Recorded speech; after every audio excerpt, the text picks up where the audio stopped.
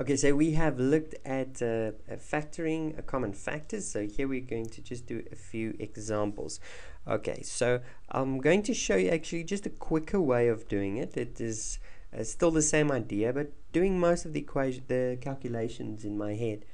And the way I just do it is I just ask what's the greatest number that can divide all of the constants. So for example, 24, 6, and 12. I'll start with the smallest one because I can't choose anything bigger than that. So 6 can divide itself, 6 can divide into 12, 6 can divide into 24. So 6 is a common factor. Okay. Then I look at the next one, x to the power of 3. What is the most number of x's I can take from each factor? And here's there's only one factor, so I can't take more than one. Can I take one from all the others? Yes, I can take one from each. So 6x can be taken from each. And then I simply divide each term with 6x to see what is remaining. Okay, so here I've got my one of the x's cancel with one of those x's, and the 6 divides into 24 4 times. So this is 4. Instead of being 3 x's left, 1 was taken, so there's 2 left. The next one is plus x. Okay, why? Because 6 divides into 6 once, so there's a 1. And of the 2 x's, 1 was divided away, so 1 is remaining. And finally, for the last one is negative 12 is divided by 6. 6 divides into it 2 times, so it's negative 2. And the 2 x's divide into each other to give me times 1. So there's just 1 left there. And there I factorized this expression perfectly. Okay, next one. In this one, is actually a challenging one. Look at this one. Here, how many terms do I have, first of all? Well, here's one term, and there's another term. Okay. Which factors do these terms have in common? Now here you'll notice I have a whole bracket in common. I don't just have a single factor in common. I've got, it is one factor, but it is a whole bracket factor. So I can take out the whole bracket as a common factor. So 15y minus 3. Now 15y minus 3 can be taken out as a common factor, and what is remaining is 15y as my first term, because this one was divided away, and then negative 3 for the second term. And look what we have is we actually have the opposite of the distribution of two binomials. Okay, so we can still distribute this if we were simplifying and then get a single expression, or an expression with 3 terms in the end. But here, another way of writing this, if I wanted to, is I can write it as 15y minus 3 squared, because I'm multiplying a factor by itself. So I can just write it as square. Okay, next one. In this one, okay, let's see, do I have common factors? I've got a 2 and a 2, but these don't have 2's.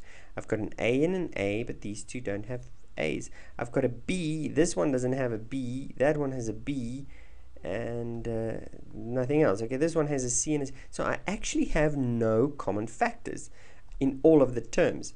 Now here, once you see that, you might think to yourself, okay, well, let's then group them. Let me take these two together and take a common factor out of them, and those two together and get a common factor out of them, and then I'll get something like this. Okay, so let's see. From these two, I have 2a is the greatest common factor in both of those. So 2a gets taken out, and what am I left with? If I take away the 2a and replace it with 1, I'm left with b minus c.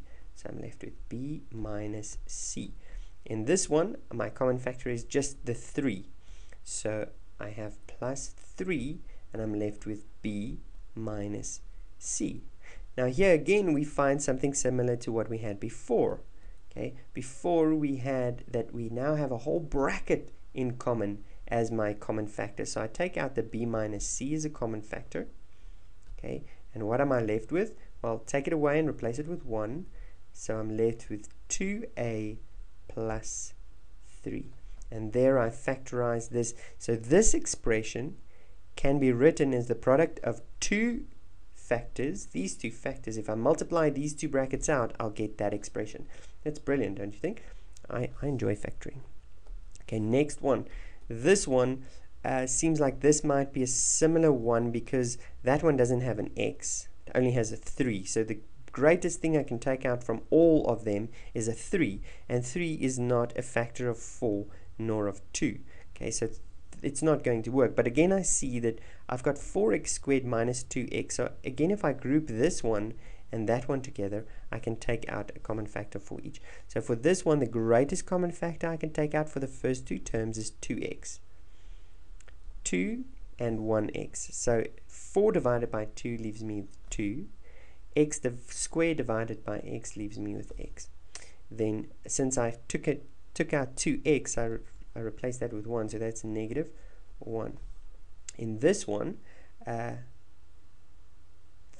me just change this one. I made a mistake when I wrote down the question. That one should be a 6. Okay, so for this one, when I can take a 3 out of both of those. So if I take a 3, I get plus 3. And then here I'm left with 1 minus 2x. Now again, we see, oh brilliant, we've got two factors that's exactly the same. Whoa, they're not exactly the same. We've got a little bit of a problem. This one is 2x minus 1, and that is 1 minus 2x. Now remember, this is something we learned before, but I can swap around. Remember, something like 2 minus 3 is equal to negative 1. But 3 minus 2 is equal to plus 1. So I am allowed to swap around two terms as long as I change the sign in front of them. The value remains the same, but the sign must change. At this stage, it is positive.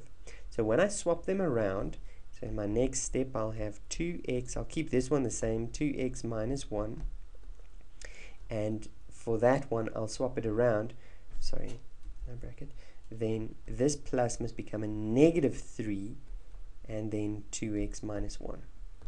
Okay, so I change the sign, the value of it inside.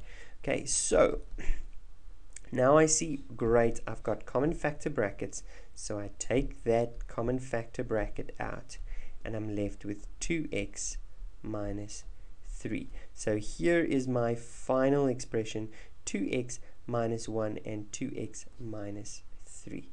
And that's it. I just remembered something here though. I wanted to show you here. If they ask me to completely factorize, I want you to notice that there's still a factor I can take out from 15 and from 3. And that's the factor 3. So this first bracket can also be written as 3 times, now if I take out a 3, I'm left with 5y minus 1. Okay. Now the same goes for this one. This one can also be written as 3 and 5y minus 3. So in the end, if I just write it so that the coefficients are written twice, this becomes 3 squared times 5y minus 1 squared. And that would be the completely factorizing that expression. Now, if I got to this point and I only recognized it here, I can write this as inside here. So remember, or I'll show you that in just now. So if I take out a 3, I have 3 and then 5y minus 1. Okay, I changed, this one is wrong, it's 5y minus 1. 5y minus 1, and the whole thing is squared. So both the 3 is squared and the 5y minus 1 is squared. So this is 3 squared times 5y minus 1 squared. If you didn't get this just yet, that's okay. More about exponential laws a little bit later on. But it is important that you notice that you can't take out a common factor in a bracket that is being squared without also squaring the factor. So look, the 3 was taken out as a common factor, but because the whole bracket was squared, the common factor also has to be squared. Okay, so hopefully that makes a little bit of sense. Well, thank you for watching this video. I hope you enjoyed and saw that this was actually quite a very simple topic. See you in the next video.